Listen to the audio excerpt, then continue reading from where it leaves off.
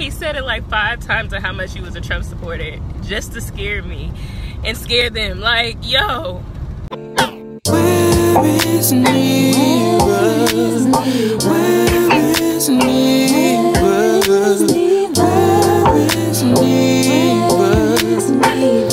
Where is she? Where is she? Where is she?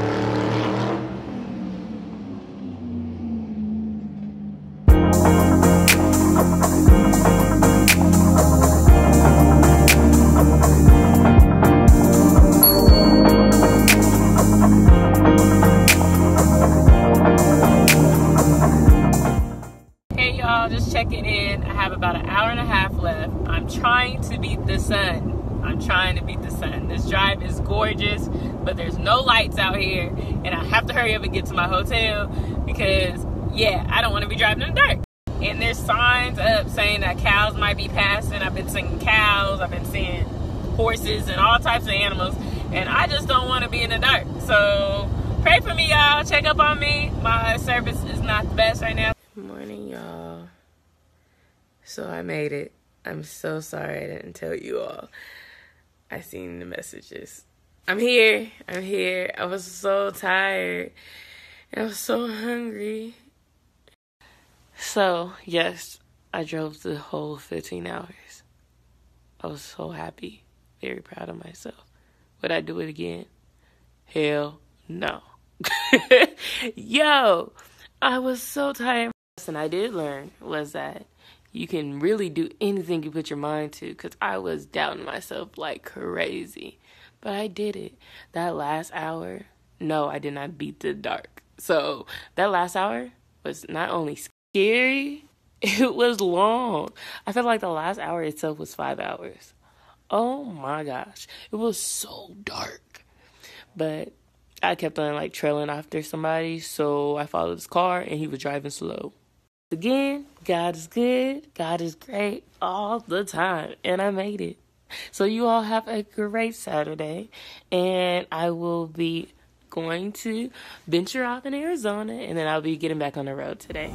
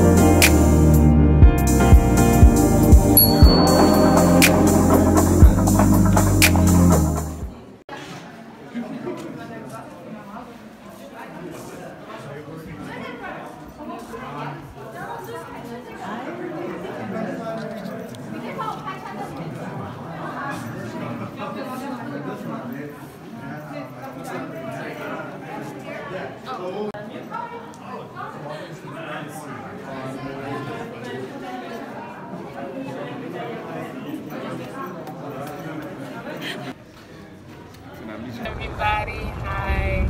So Page, Arizona is gorgeous. I had a great time at Antelope Canyon. It was beautiful, remarkable. But I have to come here and stay like during the week and the weekend, like a couple days, because there's so much to see, there's so much to do. So I'm looking for somebody to come back to Page, Arizona with me to stay a couple days. I mean, I love solo traveling, but you need another photographer, you know? But anyways, I'm on the road to my next destination. Hey! So I'm so excited. I can't wait to get there. So, guess where I'm going? Guess right here.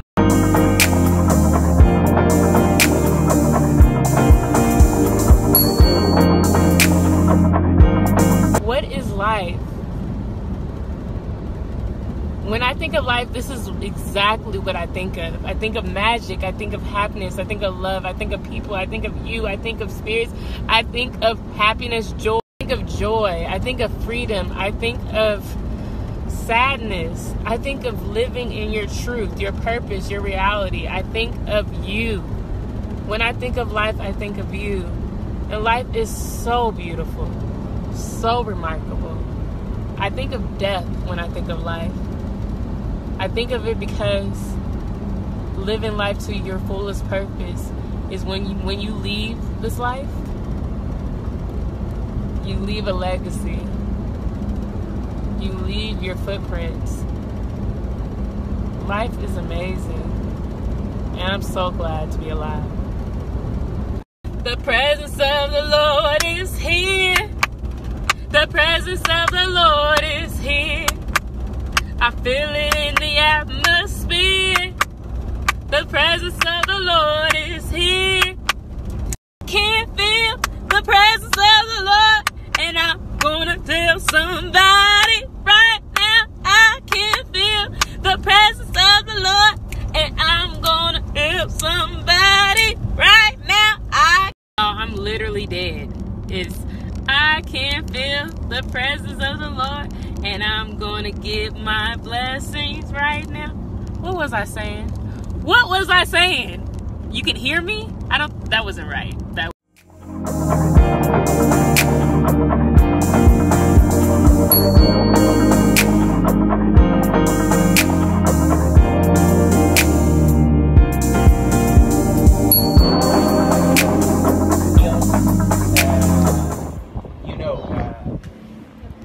As high as I got.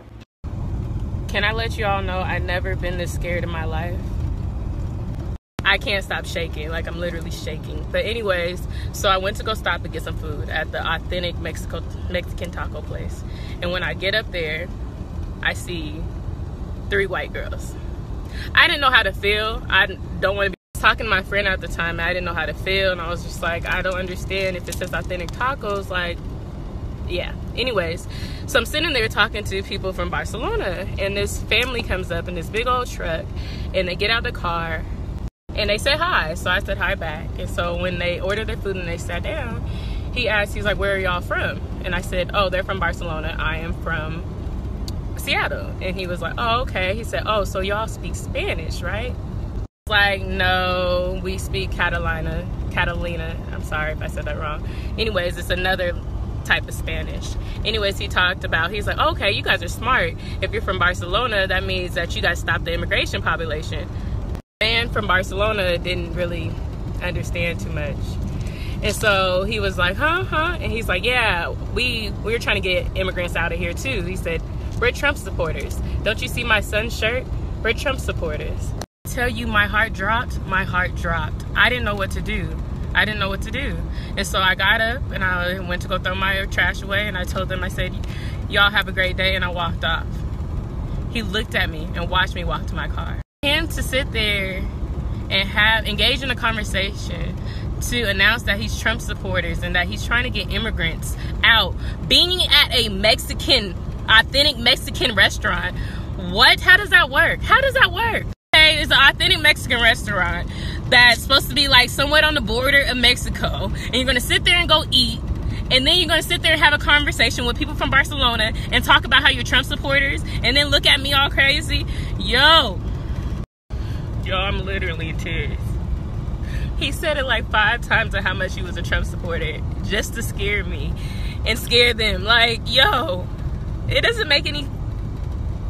Y'all, I'm gonna make it to where I'm gonna make it there. I'm gonna get there safely. And Lord, please bless my travels and bless this world. How do you go to a Mexican restaurant and then say that? Like, really?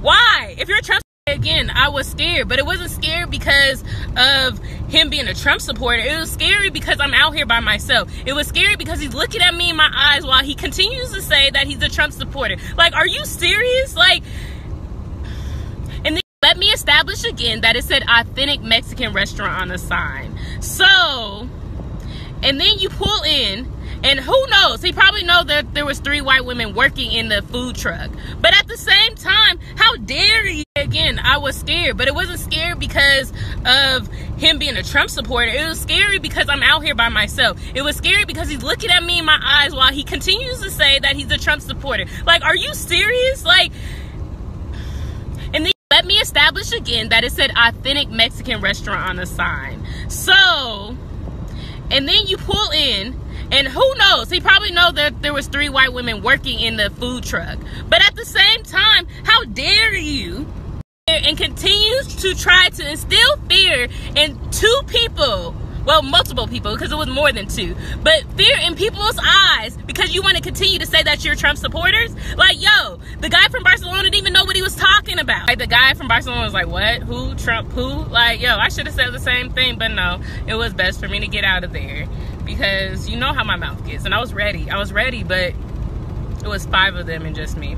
Yo, I'm getting out.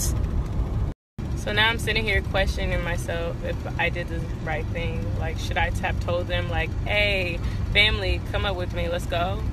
I don't know these people. They didn't even know who Trump was. But the lesson I did learn from all of this is that I love people still. I love my people even more. And, yo, we got some work to do. Y'all stay blessed. Happy Saturday, and I love you all.